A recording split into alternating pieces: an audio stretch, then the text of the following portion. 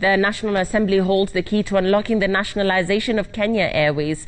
Parliament was initially expected to have concluded the discussion on the bill by end of last year. Faisal Ahmed has more on this story. Parliamentarians actually are the ones who said what we want to see that Kenya Airways moves from private hands to public hands, so that there's now justification that we have agreed that Kenya Airways is a strategic asset and a big player in ecosystem, in the economy ecosystem. And so let's have it in public hands so we can now support it to grow.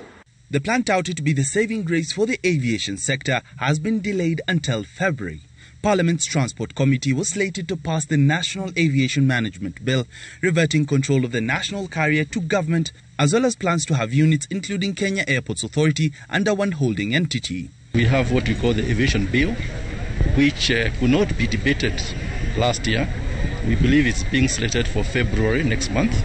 That's when we shall know the direction about the future.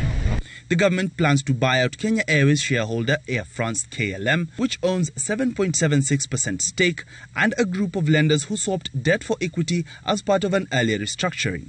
Already, KQ's shares were frozen from trading at the Nairobi Securities Exchange to safeguard it from speculative trading.